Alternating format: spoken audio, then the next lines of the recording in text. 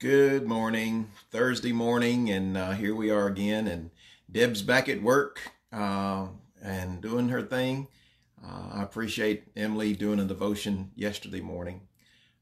Now, as we think about something that maybe you're not going through it, but I'm thinking there's a lot of people that perhaps are.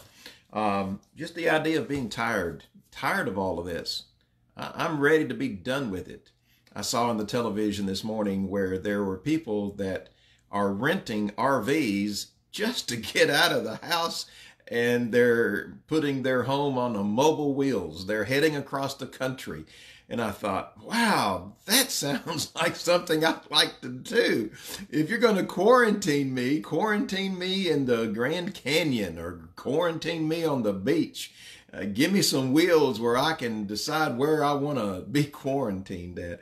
Well, that's a good idea. And they say that the rental market for RVs is just going bananas right now. So anyway, I wanted to talk about that this morning. Before we do, I talked to Missy. Some of you are, I'm sure, concerned about how Alva's going to do and what's going on with her today. And Polly is our point person on that. Also Kathy Torres. So I'll be listening to them. That way I and others, I guess, won't be bombarding Missy with a lot of phone calls or stuff. Or we can, of course, definitely send text messages of encouragement. That would be great. But the plan is Alva and Missy will be at the hospital at 11 o'clock this morning.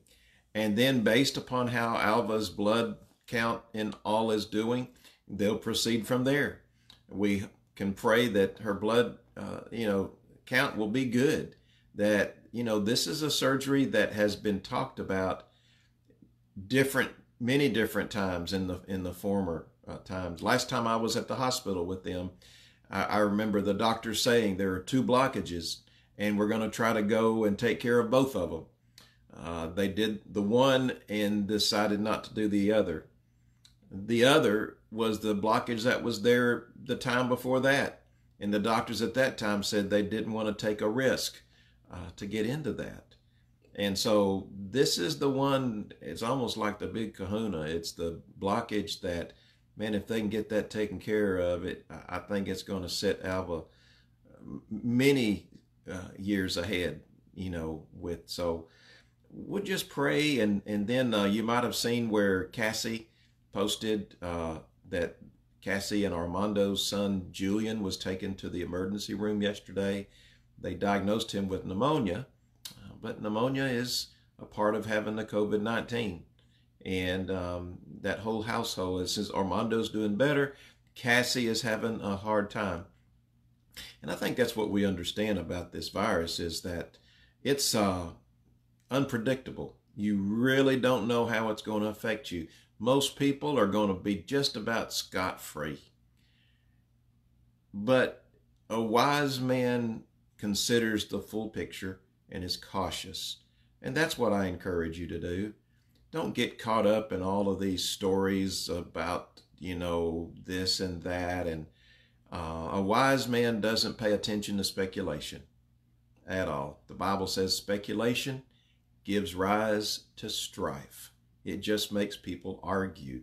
No sense in that. What we need to do is, what is the knowledge? Well, one of the big knowledge factors is there's a lot we don't know. It affects people differently. And it can be very fatal, and it is very contagious. So it's the world we live in, but we just have to remember we've got Jesus with us. So we need to pray for Alva. We need to pray for Julian and for Cassie and Armando, that they will continue getting well. And there's others that we're praying for. Margie, I talked to her yesterday, and she seems to be doing better. And she shared that with me. So Margie, we'll just pray that you'll continue to get better and to get well. And Terry, I haven't talked to you in a while. I'm hoping that your knee is progressing and getting well. And I need to give you a call today to see how things are going. Wow. Well, let's, right now the Lord knows what's in your heart. God knows everything about you. God knows what's going on with everybody in our church. So let's just pray to him and ask his blessings, his healing, his comfort. Father, we bow our heads before you, knowing that you are our great God and you are our true physician. Father, you can give the word and sickness stops in its track. Father, I just pray that, Lord, if you will, that your favor would be upon Alva today. And Lord, if it can be your will, we just pray for this stent surgery to happen. And Lord, we pray that it would happen and you would cause it to happen successfully. Lord, you know that Alva and Missy are just trusting in you. And Father, we pray for Cassie and Armando and Julian. Be with this household.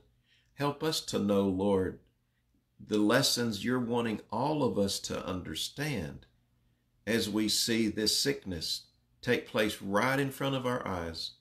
We don't have to depend on speculation and what other people are thinking or saying. Help us to see the reality of this, that we might simply be careful and consider our steps and be cautious, wise. And Lord, for Margie and for Terry Pomeroy, others, Lord, that are needing your healing, Father, I pray that you'll be with them. Lord, we even remember Patty and Patty's mom as they're dealing with her during these days. And Father, for each of us, that you would fill us with your strength and especially your joy, and that your word would speak to us today. In Jesus' precious name we pray. And God's people said, amen. And MJ, not to neglect mentioning your cousin Delana and praying that her health is returning and she's doing well with her new heart. So, joy and happiness. Yeah, those are the things that God wants us to have. It's the intention of God's plan and purpose for us. Jesus said, I have come that you might have life and to have it abundantly. And so it's something God wants. But sometimes you get tired. You ever been just tired? My grandmother would have a term. She would say, I'm all stove up. I didn't exactly understand what stove up meant until I saw a pot-belly stove and I saw the exhaust pipes or whatever you call them coming up off of it and going through the wall. And it's just a bunch of series of pipes, but they're stuck together. They're curved in different angles, but they're stuck together. And that's, I guess, what she was saying. I'm all stove up. It's like I can't move my joints. Maybe that's what she was trying to say. But we get tired, not just physically, but we get tired emotionally. It's like, I'm tired of dealing with this, and we can give a lot of reasons for that. We get tired spiritually. I mean, even I, in thinking about a devotion, am thinking, do we need to talk about the great sins of America and the need for repentance? Yes. Do we need to talk about the judgment of God and how serious that is? Yes. But do we also need to talk about the children of God and the comfort and the peace and the joy that God can give us even in difficult times? And there was a resounding yes as I thought about that, because we really want to hear from the Lord. And I am sure, just like any parent, you don't want to spend your time just disciplining your children. There's a time for discipline, but there's also a time to just have joy, to enjoy one another and be stronger and be happy. And so,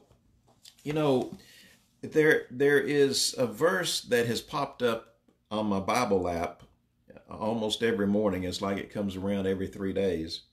And I've noticed I've said a few things about it before, but it's like a fresh look at what it's saying. God was doing that to me. And it's in Hebrews. And it's interesting because, I like to understand why a book or a letter was written. And it is pretty clear why Hebrews, the book of Hebrews, was written. Hebrews was written because Christians were having a hard time. So the whole book of Hebrews is to Christians. They were not just having a hard time, they were shying away from living their testimony openly in front of others. They were being persecuted. And the people that this letter was written to are Christians who were beginning to shy away from being public about their Christianity. That was during the time that Christians were being persecuted. And perhaps during the times that, all these, people like Paul were out dragging Christians out of their homes and throwing them in jail, and Christians began to leave Jerusalem. At first, it was a big thing. Everybody came to Jerusalem because of the great Pentecost experience, and that's where Jesus was. That's where the disciples were. But now they've been dispersed. They're having a hard time. They're scattered. They've left their homes, left their friends, and they're picking up the pieces wherever they are. And some of them have decided, I'm just going to try to blend back in with society, and I'm a Christian, but I'm not going to, do it in such a way that it's going to bring me problems. They were having difficult times. And in Hebrews, towards the end, we have one of the most beautiful instructions of Scripture, where the writer has just finished a whole chapter in 11 about the faith. All the people that, and I think Debbie talked about this, the people that believed in God, they had such a faith in God, trying to encourage these folks, don't give up. But anyway, back to where we are. In chapter 12, in verse 1, it talks about all the, witnesses that are around us, people that have gone through life already, and now they're in heaven. And they're looking on and they're saying, hey guys, you can do this. And it's the picture of a race where, as believers, we're in this race, and it calls it a run with endurance. A race with endurance. It's a race where, you really want to get off the track. You really want to stop. You're getting tired. You're getting weary. And man, you'd like to just say, okay, I'm over it. I'm not into this anymore. And so the writer in verse 1, it says, hey, there's a big group of people that have lived their Christian life. They've gone through difficult times, and they're cheering you on. You're not by yourself. The things you're dealing with, your sense of being tired and losing hope and just getting emotionally weary, is saying, hey, look, other people have been through this pathway already, and they're in heaven. We have a great cloud of witnesses that they're surrounding us. So it's like the people on the side of a race, and they're encouraging the runners. Keep going. You got it. You got this. And then it says that we need to run with endurance. So how does joy come into that? Well, then the spotlight goes off of all of these runners.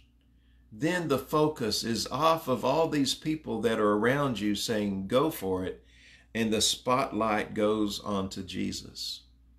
And it's going to give you a picture of the joy that Jesus had. And there's 3 reasons or 3 aspects of that joy. And we're going to look at that. And, it says, fix your eyes on Jesus. During times when it's difficult, that's all the more important to think about Jesus. Look at Jesus. Fix your eyes. Don't think about how tired you are. Try not to think about, the difficulties, but just fix your eyes. Look at Jesus. And it says he's the author and perfecter of our faith. He's the one who is the reason that we're running the race. He's the reason that I'm a Christian, because of him. So look back at him. And then it's going to give us an insight that, to me, is kind of the message almost of this entire book. The joy set before him, he endured the cross. Well, one of the things that I see that gave Jesus joy, he had a purpose. It was set before him.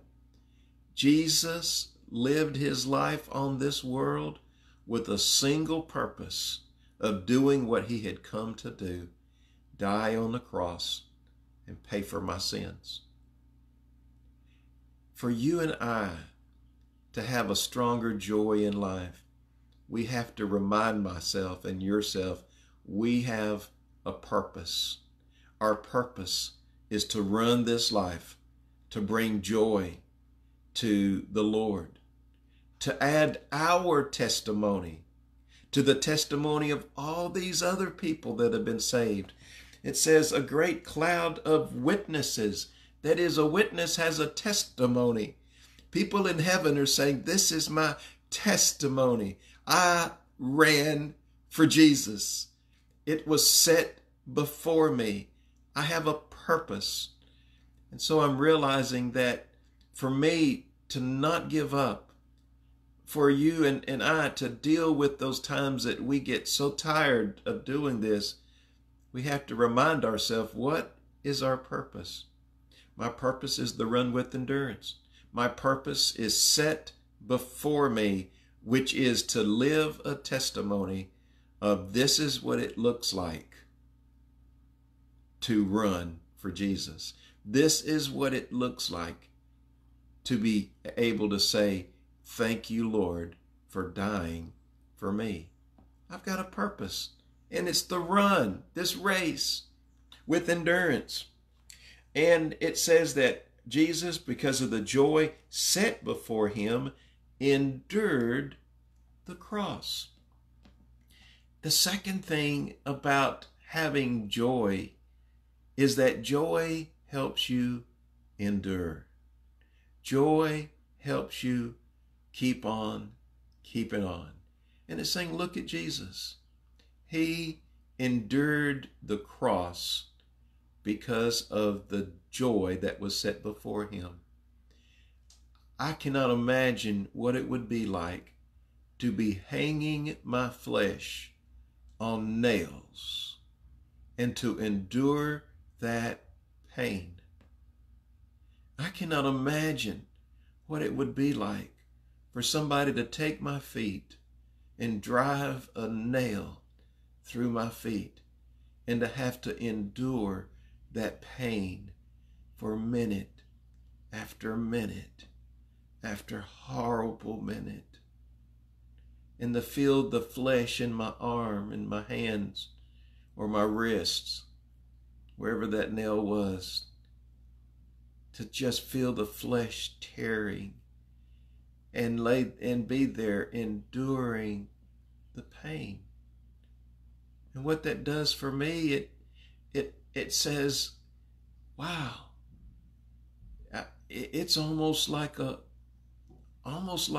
a pleasure to be able to endure something because of Jesus, because of what he endured for me.